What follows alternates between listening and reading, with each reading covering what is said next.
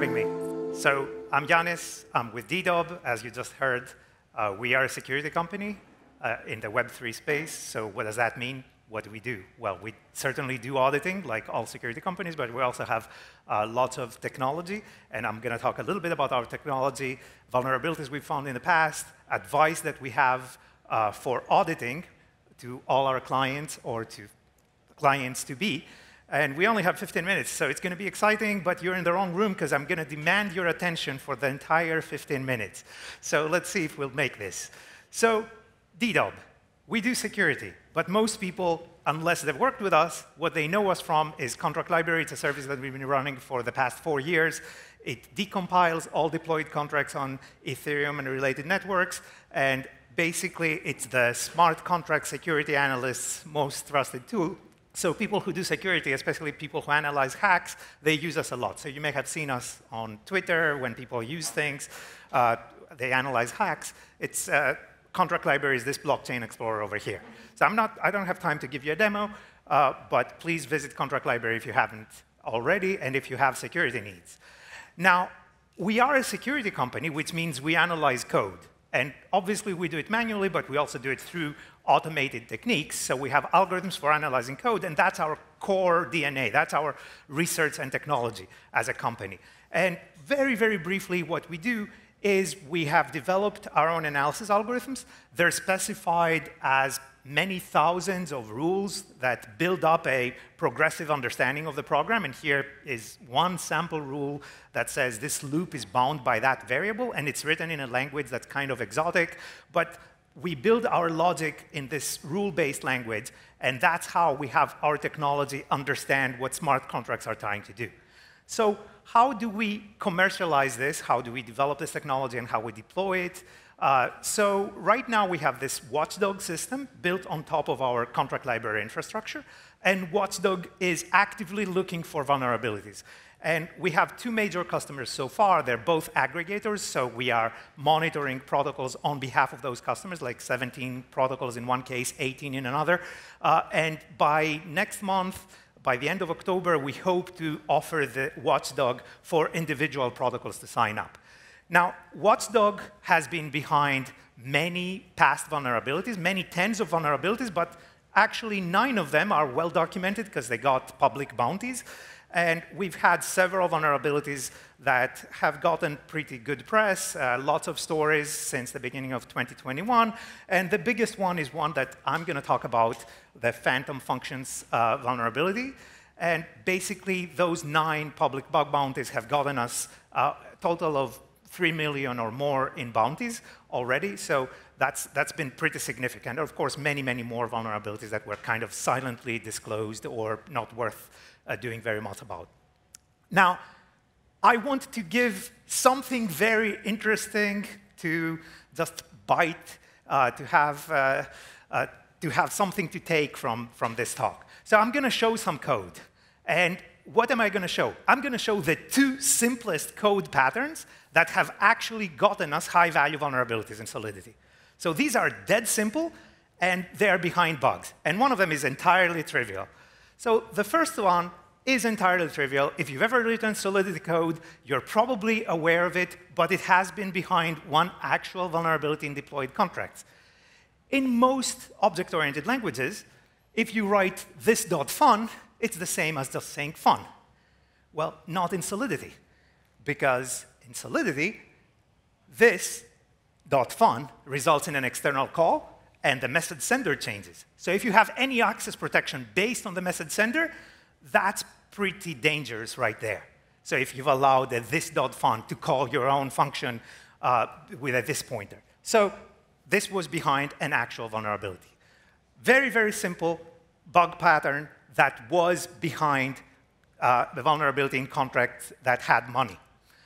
Here's the bigger one, which is also a simple bug pattern. So back at the end of January or early February, we disclosed probably the largest would have been hack in history. It would have been valued at over $1 billion. And it's based on something that we call phantom functions. That's something that we named. And it's very, very simple. So the code was something like this. The contract has a deposit function that does a transfer from in a safe way. That's perfectly safe in Solidity. You just get money from the message sender. And to do the transfer from, the message sender has to have pre-approved the contract, has to called approve before. And it had a second path. That's deposit with permit. And that one, you may have used it. It's an alternative way to give approval to someone to spend your money. You just sign an external certificate. So you do a permit, you use off-chain signatures, and then you just supply there the signature, and then you do the transfer from. And internally, the permit will either fail, or it will actually do the approve that allows the transfer from. So where is the billion-dollar bug in this code? It looks perfectly safe. I want you to visualize for 1 second what's the definition of the permit function for the WETH contract, for the wrapped Ether contract, which is the top ERC20 token in Ethereum, because it wraps Ether itself. So what does permit look like for wrapped ETH? Imagine it for 3, 2, 1. Well, there's no permit. OK, then it will fail, right? No, because there's what we call a phantom permit. There's a fallback function. There's a function that catches all calls that are not handled by existing functions. And what it does is just deposits Ether that got passed. So the important thing here was that the function is not reverting. You can call permit on wrapped Ether, and it will not revert. It will not stop the transaction right there. It will just silently fail. And let's go back to the previous code. OK, well, it silently went through. It didn't revert. So why does the transfer from go through? Because this contract has another path. And about 8,000 customers have given approval because they have used this other path in the past. But now I can steal their money through the bottom path, which silently passes permit and transfers from anyone I want, not from the caller. So that's a very, very simple bug pattern that's behind an extremely high-value vulnerability. And obviously, the simplest the pattern, the higher value the vulnerability. So with this, I'm going to go into the second part of my talk for however much time I will have for it, because this is kind of an open-ended part. And I will talk a little about writing what I might call correct or secure, but really, it's well-auditable code. So that's the advice that we would give as auditors to our clients or to anyone else who wants to employ good auditing services. And just the top-level bits. And by the way, catch me the rest of the day, and I will be around. And I also have my email at the final slide as well as the original, as the initial.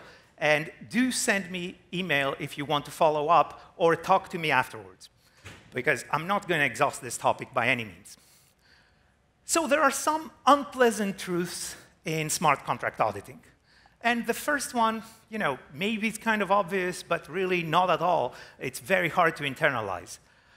Auditing will not catch all of the bugs.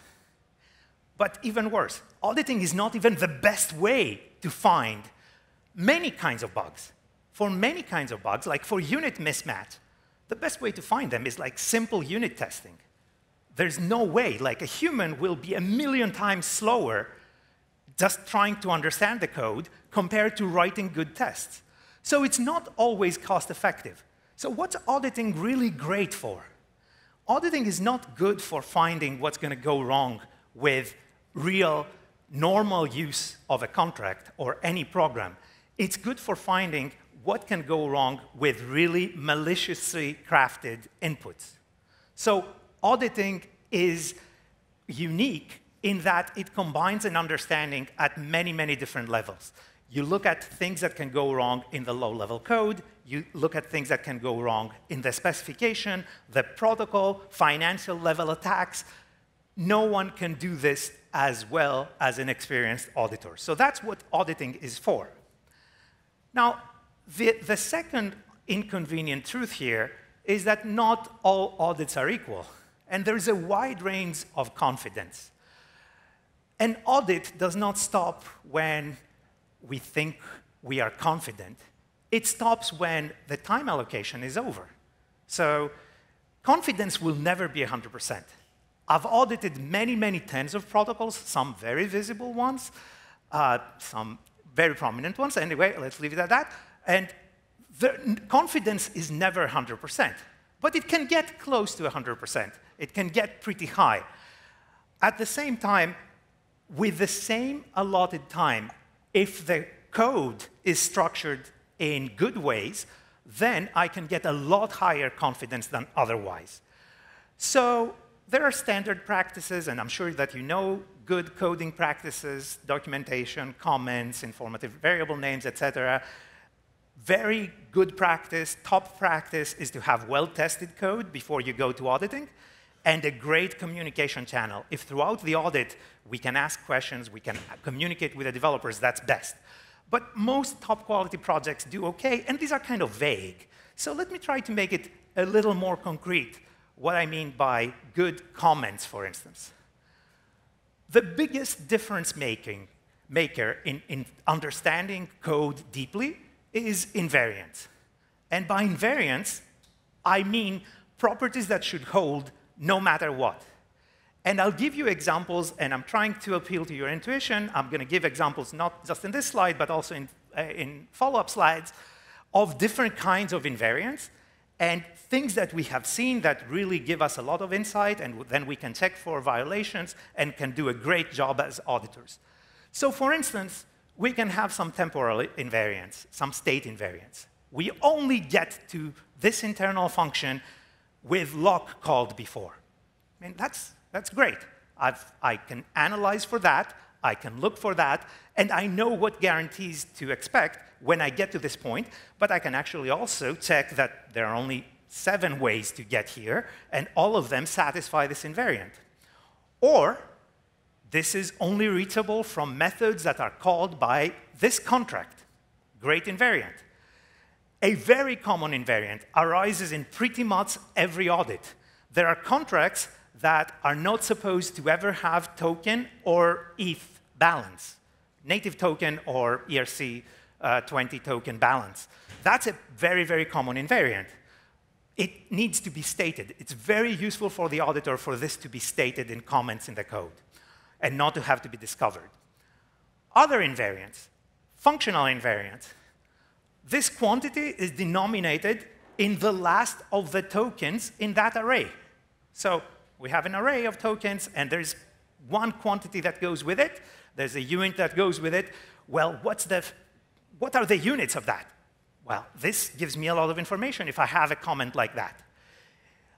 When you try to do smart things, if you say things like, this quantity, if it's positive, it means the input amount. If it's negative, it means the output amount.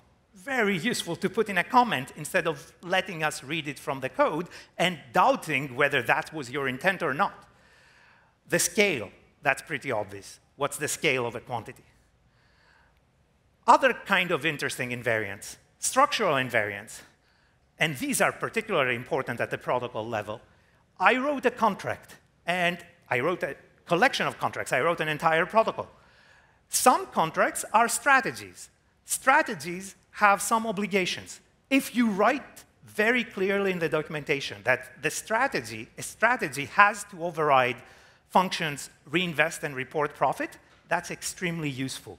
That's the kind of property that will enable an auditor to have much deeper insights, understand what you expect in the code. You have it in your mind, it should be stated. Another property, if a strategy issues rewards, it should override the reward token function and the reward rate function. This thing of being coordinated between 2 different functions, that you cannot just change one without changing the other, and that's kind of a common source of bugs, that's very, very useful. And of course, there's many, many more examples that I can give. Here are actual examples from code that there are comments that are extremely useful, and we had sometimes to invent them, and some other times we have actually seen them in the code.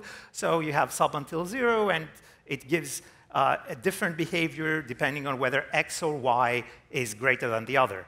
Or we have something like this, liquidity lower D8, when you have some protocol that, like Uniswap v3. And then you need to know what's the exact definition of this quantity, and I'm not going to go into that in more detail because I'm almost out of time. Similarly with this, it may require a 5-line comment, but it may also require 1 day of auditing to establish this property if it's not clearly communicated. And the same with other local properties that are particularly interesting. So here's the final inconvenient truth of auditing. Auditors are not the owners of your code. They're not the owners of your project. You are the owner. The auditor is not committed. The auditor is involved in the old joke about the chicken and the pig. So an auditor can help you see things a little differently. But they're on your side. You have to follow any question, any issue raised, and have to follow it to its logical conclusion. An auditor may catch one little inconsistency. It's your job to find 3 more based on that, if they exist, of course. So you have to always keep in mind that you have ownership and work with a good auditor to help your security. So that's all I had to say. Again, I'm Yannis. This is my email. I'm from Dedaub, and thank you for all the bugs that keep us in business.